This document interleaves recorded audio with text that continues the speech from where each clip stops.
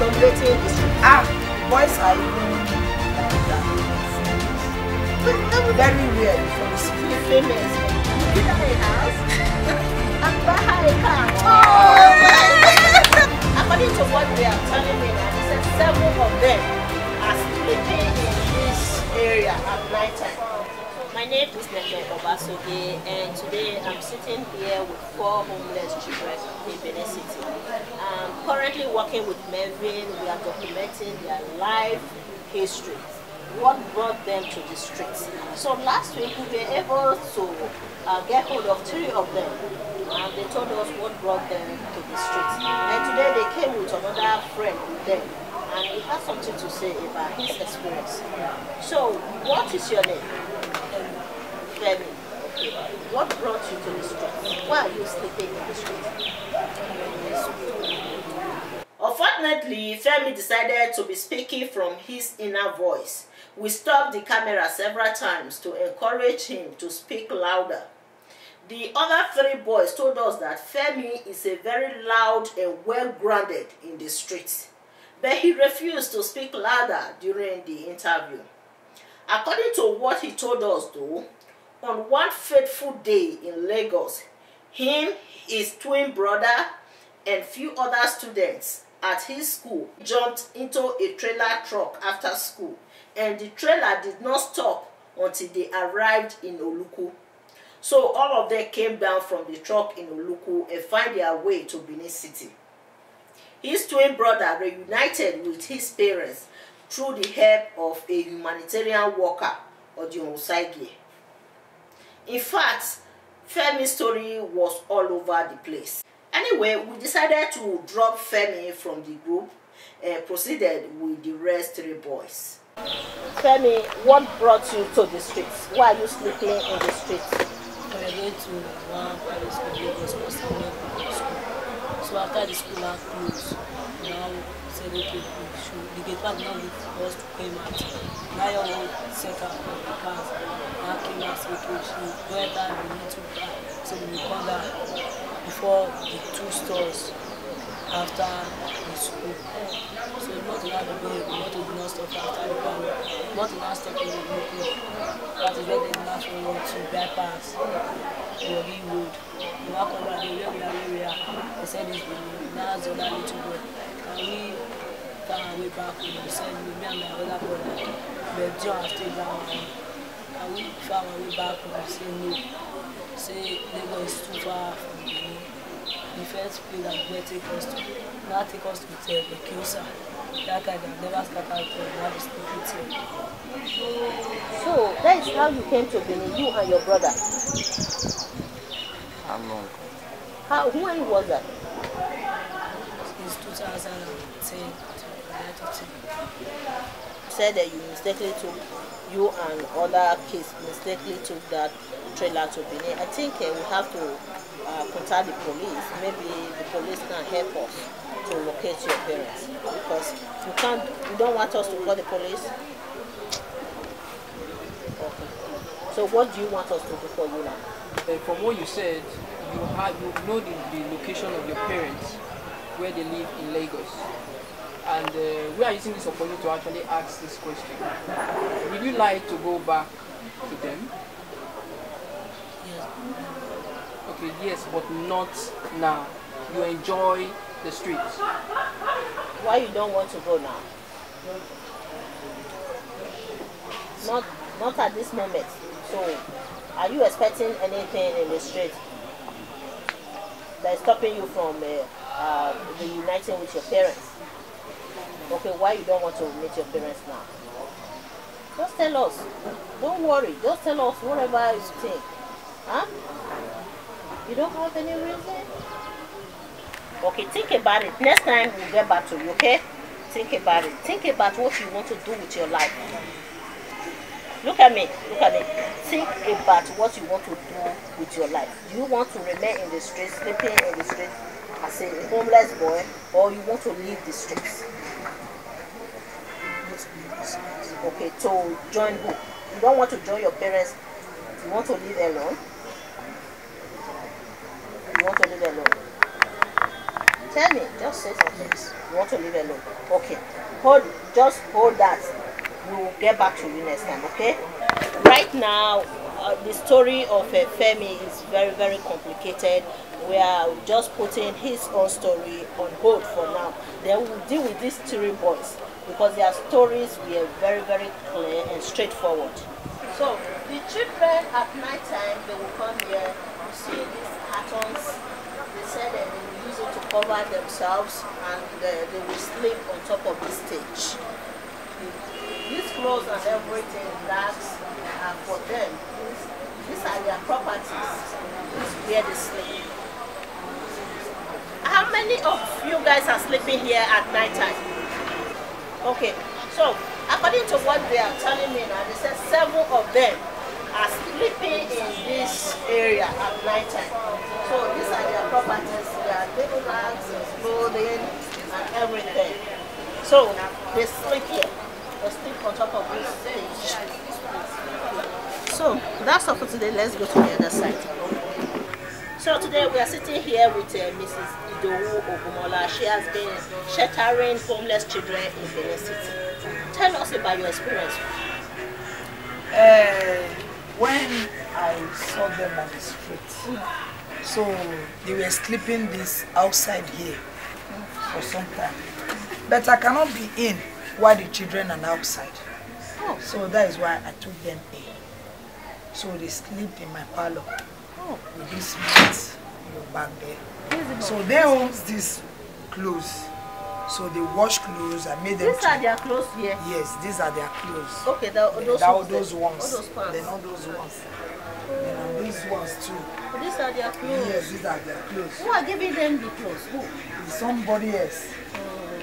So they now went out, they hustle, they will come back, they will cook.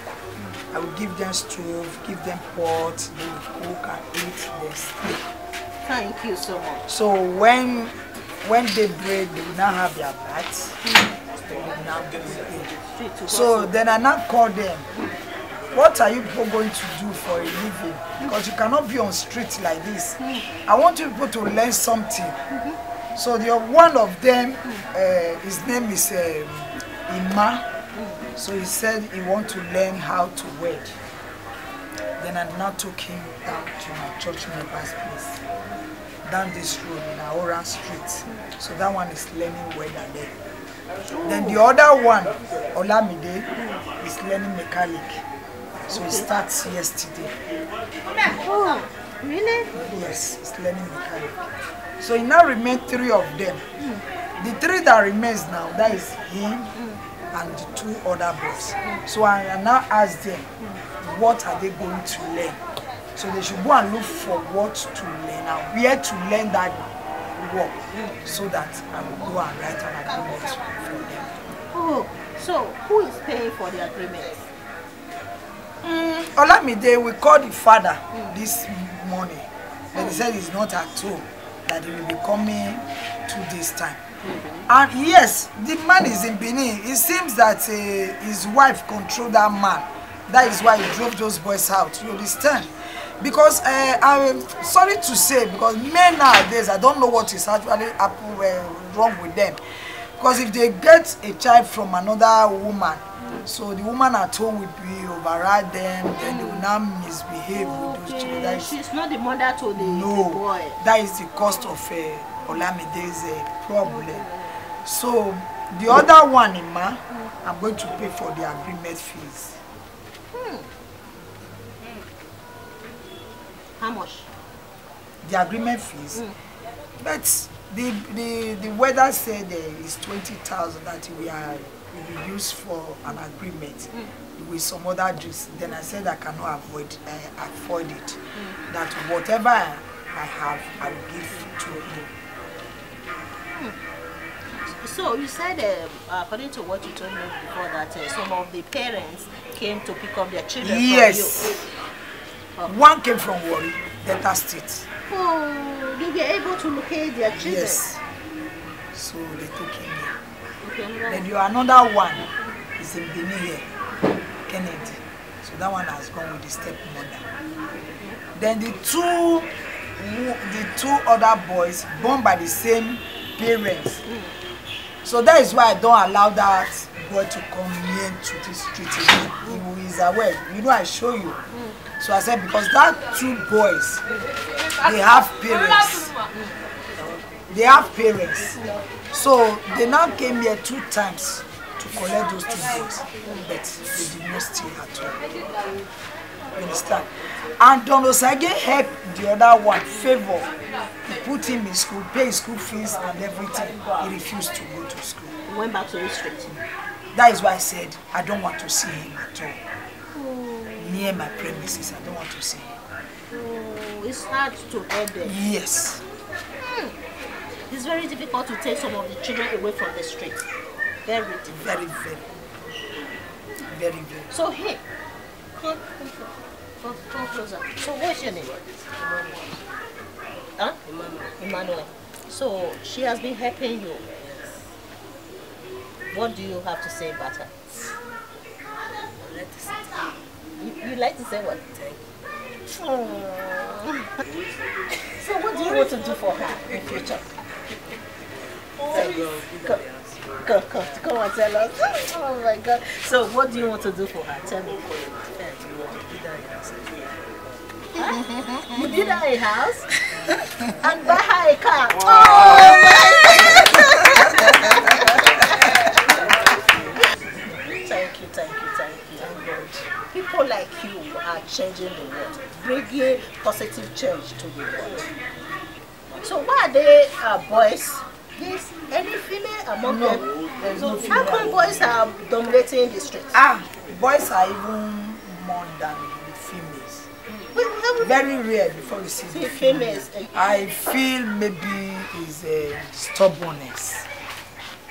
Maybe they will not hear anything from the parents. The father will talk, the mother will talk. Boys are most likely to be homeless in this city, right? Maybe. Have you ever encountered any girl in the street? That should be any last year. I came across 4 girls on the streets. Yes, 4 girls on the streets, and I asked them why they are on the street. They said, you know, relatively that situation that actually led them from the street was from the home. You know, from the home, the usual domestic violence and all that. So there were 4 girls, they were actually hawking, you know, hawking to make a living. You know, like on the street begging, they were actually hawking to make a living. So that's it. The boys are dominating the homeless. Of course. Yeah. Look at him, so handsome. So the parents are doing what to take him back? I did not even heard about this one parents at all. He's one called Sister Tobia. Okay. Stand. Call Sister Tobia. Because it's only that one that... You don't know where your parents are? You know. He traveled down to the place sometimes ago. You've been here? Pursue him. You've been here? No, village. No, no, local government. Do you have money? Okay. I need to ask you. You said something that you took him to his parents. Is that what you said? No, it's my sister that took him to his parents. To his parents. And when you both got there, what was the reason why they wouldn't accept him? I don't know. Where is she? So she will... Sister, come on. She's the one that took him. Yeah, she's the one that took him to the village. Sister Larry.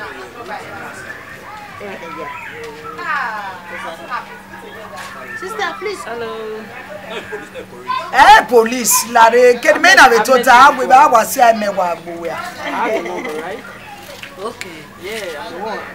Yeah, you saying. So she's the one that took him to So you took this child to the parents in the village, right? What happened? How come they didn't take him back? The grandmom. So you didn't see the mom itself. That she was in it when the mom collected her. He said, "Go, her father." I didn't know her father. The father and the mother in the village. No, I didn't see the mother. I only see the grandma. Okay, the grandma didn't take him. No. Why? Grandma said he didn't have strength.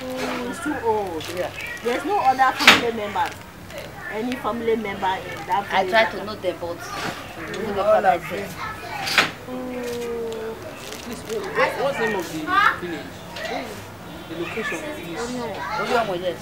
Thank you so much for helping him even try to locate his parents, right? So now that you can't locate the parents, you I have cannot. to. So you are going to keep him here. Until By special grace of God. yes.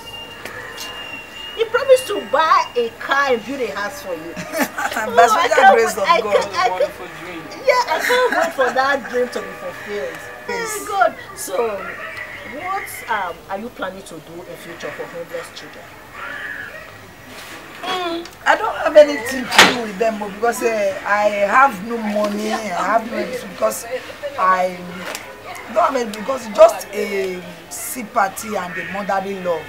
That you have for them. Yes, that's what I have for them. Are you still planning to keep any homeless child in your place? No, You're tired. I can't. Then if you can get some help, If I can get some help, okay, better. we'll continue. I Right? will continue. Because it's costing you a lot of resources.